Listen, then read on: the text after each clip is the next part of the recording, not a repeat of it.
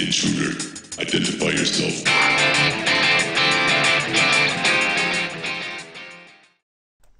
Hello and welcome to the third episode of my push for the top 200.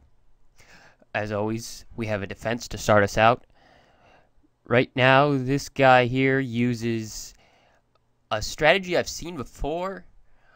I guess basically this Golem is just for distracting my heroes and my defenses.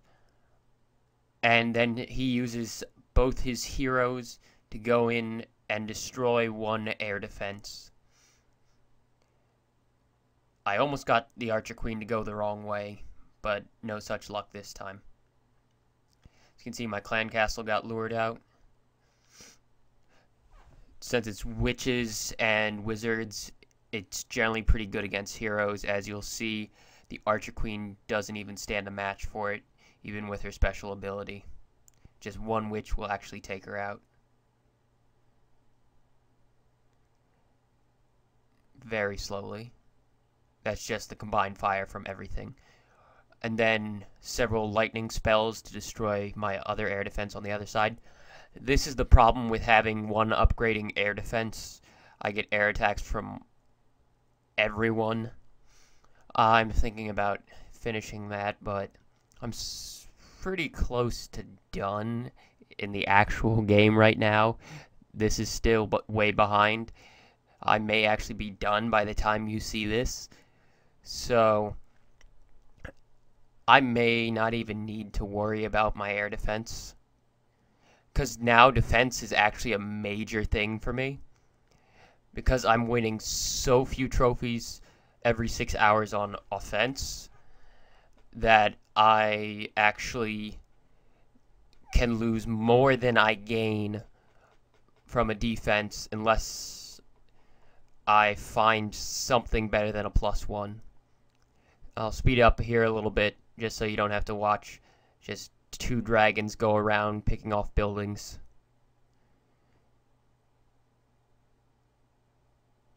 Not sure why they decided to pick off buildings in the back before tossing all of them in the front.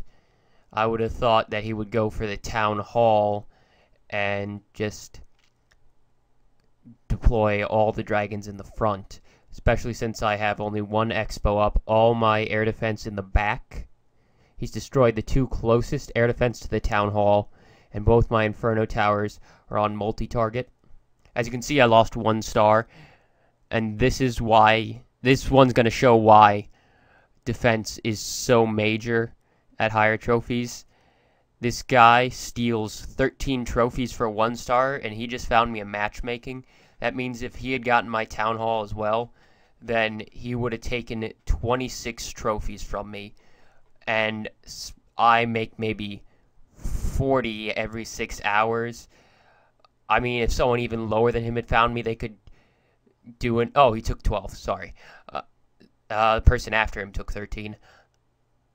And I could end up going maybe +5 for a full 6 hours if I take a really nasty 2-star defense. At this point, I don't see many +10s or more anymore. So a +8 is really good. I was actually talking to someone from the family of clans that the person who attacked me is from over the GroupMe app when I found this. And I pretty much went insane in the app because she was saying, "Oh, look at you, you're going to be stuck in clouds like me." And then as soon as she said that, I immediately got a +25 offer come up. I should have people say stuff like that to me more often. Maybe I'll get some better raids. As you can see, I do what I normally do. Lure out the witches and wizards, which is what's in almost every clan castle. And also the level 40 Archer Queen. When I want to move only the witches and wizards, I use my minion. And when I want to move all of them, I use the barbarian. As you can see, I got them all grouped up right there. I got the skeletons to walk back over them to backtrack. And leaving only the wizard with half health right there. And now I'm free to take care of the Archer Queen. Speed up a little bit because I actually lure her over there. Take her out over there. and use that rage to help me take her out.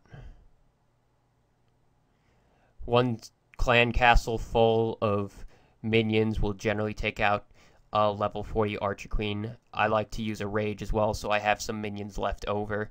That's why I would do it in front of an air defense there. That way I can deploy it right after I deploy my balloons.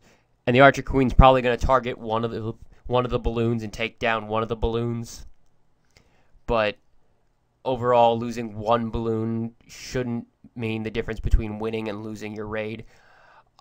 It's been a constant battle with all the videos I'm getting to have enough storage space for all of them, as you can see. But I'm constantly just dumping tons of videos just onto my computer desktop and trying to keep up with it, just so I can record more.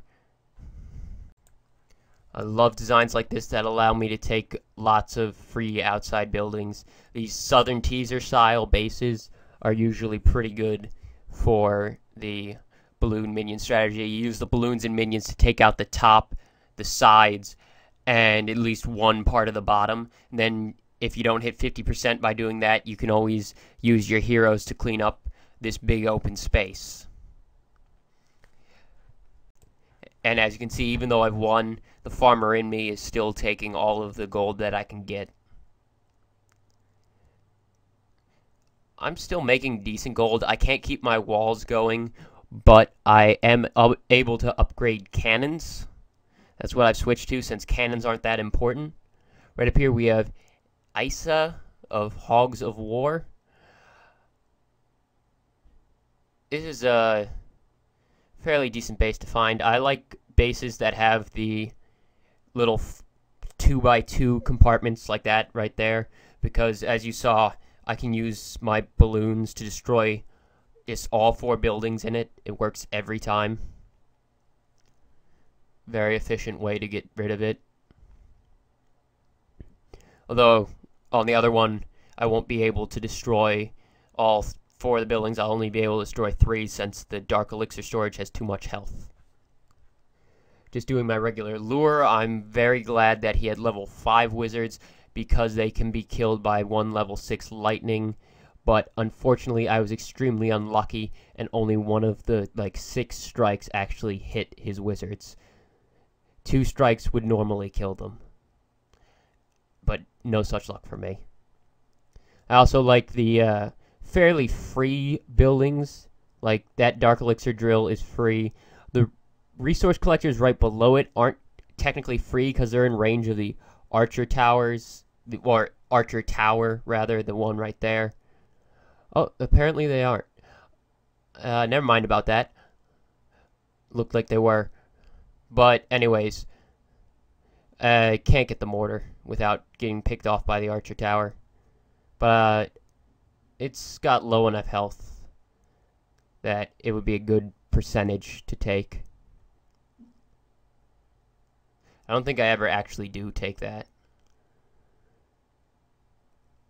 This raid was actually done a while ago for me. This was back around my 3500s, I guess. Late 3500s, early 3600s. This one was, of course, a very good find. That's all I'm showing. I don't want to bore you with all the +1s and +2s that I have to take. And as always, I'm going to go for the resources if that's a percentage I can get. Or if I've gotten the win already, I'll go for the resources after I've gotten the win. I probably didn't even need to deploy my clan castle because I still had my heroes, but I used up my clan castle just to get those resources. And then pop in my archer queen to clean up the last little bit of the resources. Kind of regret not deploying my barbarian king on the other side and cleaning up that last full gold storage for another 100,000. But 300,000 gold while pushing is good enough for me. Up next in our final raid, we have yeah,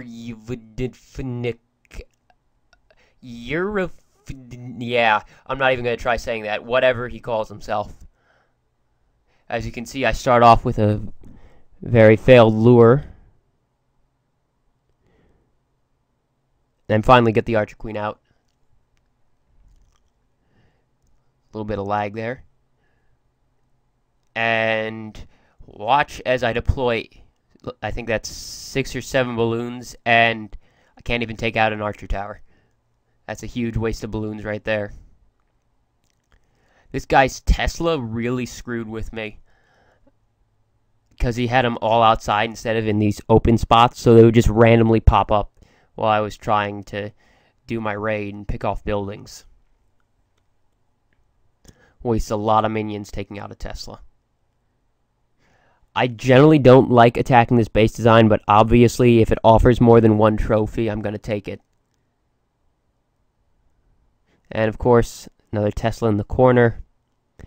Why am I not surprised?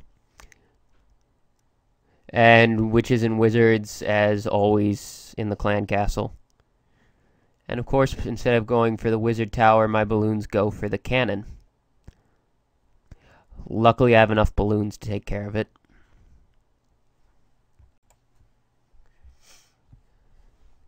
Gonna begin drawing out the CC troops there, so I can deal with them pretty soon. I'm not too worried about the CC, the clan castle, until later on in some raids, if I don't have to set it off before I start focusing on the area near it. I may even do like 3/4 of my raid before even triggering the clan castle, and then I'll deal with it then. Because I just want to make sure I get all the percent I can without having to mess with heroes and clan castles before I start to mess with heroes and clan castles.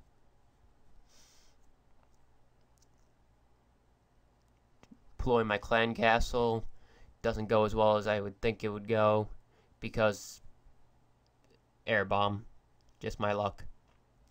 And as you can see, I'm having an exceedingly difficult time getting my minions to target that archer tower. I'm still not worried because I have both my heroes and I'm at 47%. There's no real chance of me losing unless I accidentally forget to look at the top of my screen and run out of time. But it all works out. Then just deploy the last of my stuff and take it out. That's all for now, and thanks for watching.